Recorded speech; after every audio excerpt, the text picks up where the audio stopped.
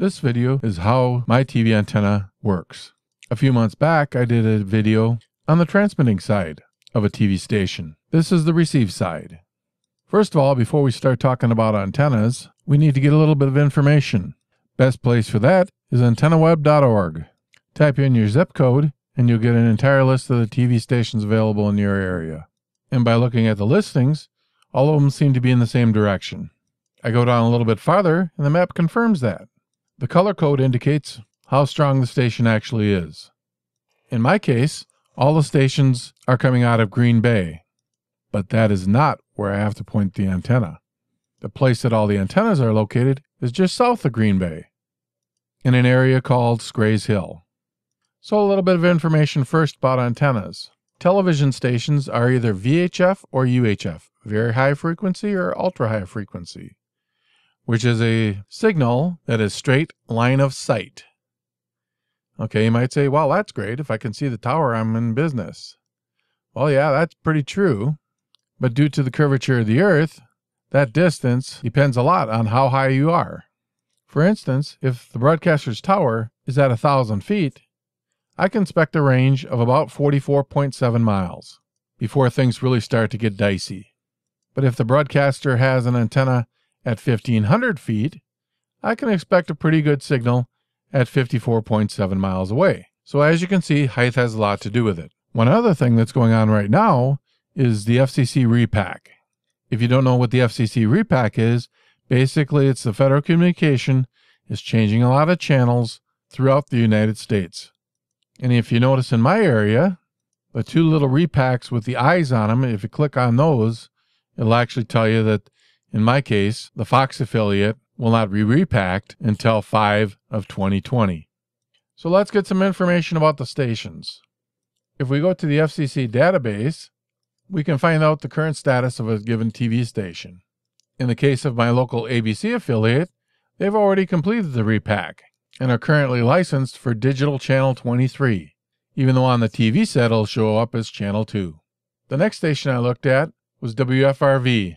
Like most stations I found in the repack, they didn't quite meet the deadline, so they're under what's called a construction permit. If you take a look at their power output, they'll be sitting at 1,000,000 watts, but they're not quite there yet. It's also the same with channel 26. They needed to get a modification to their construction permit, and when all is said and done, they'll be at 500,000 watts.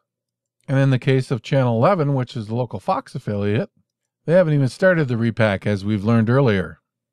We show them currently licensed at VHF channel 11, but if we take a look at the second record, that shows that they do have a construction permit for a repack to channel 12. Their repack isn't due until May of 2020. As a television viewer, the big thing that we have to remember if we're receiving over-the-air antenna is every once in a while you'll need to rescan your channels. When I look at the local channels in my area, it's very obvious which ones are in the middle of the repack.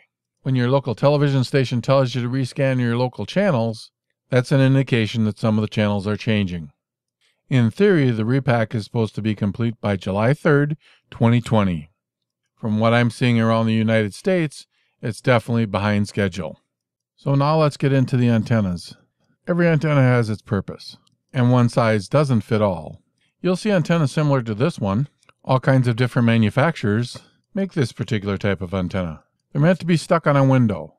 And if you read the instructions, it says, stick them up on a window high. Again, we get back to the idea of height as being one of the most important factors with television antennas. The other thing to keep in mind is how an antenna is rated. For instance, I see this antenna rated for X number of miles. Well, I'm X number of miles away, so that'll work for me. Nope, that ain't how it's rated. This type of antenna is what's known as a dipole. If you took the skin apart on this antenna, this is what you would see. Two wires connected to a coaxial cable. This here is a chart of how that antenna works. You're in the center at the red dot, and the antenna is looking at a signal facing the flat spot in one direction and the flat spot in the other direction. In other words, X number of miles in one direction, X number of miles in the other direction, add those together, and that gives us a range. The other antenna that's real common is an antenna that looks like this. There are several varieties of this antenna. Some range as far as 60 and 70 miles. It too is a dipole antenna. So, needless to say, when we're measuring distance on this antenna, we take the two endpoints. And quite frankly, this type of antenna works in most environments. You just have to understand its capabilities. Some manufacturers actually refer to these antennas as multi-directional antennas, but for the most part, they're dipoles. The other type of antenna is a directional antenna, commonly referred to as a Yagi antenna. This is a rough breakdown at how that antenna actually works. The driven element is the only element that's actually connected. The directors are bringing in the signal, and the reflector is sending the signal back to the director. The big advantage to this is everything goes in one direction. You're the center spot in the middle, and the distance is measured between the two arrows. The disadvantage of this antenna, it is very directional. While the swing on the dipole is pretty close to 360 degrees, the swing on this is only about 55 degrees. In other words, you have to be pointed right at the station.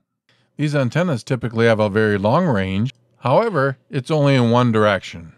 This type of antenna is great in what's known as a fringe area. And that's the difference between antennas. Now, I'll be the first one to say that I do not like to quote ranges on antennas. There's way too many variables. I prefer such terms as multidirectional, directional, or city use or rural use. As we've learned in this video, there's way too many variables to give any kind of range of a receiving TV antenna. And if you want to know, the type of a TV antenna that I have at my location is a directional antenna. However, I am 35 miles from the tower locations, and since they're all relatively close to each other, that was the best antenna for me. I hope this video has been helpful, and if you like this video, please subscribe.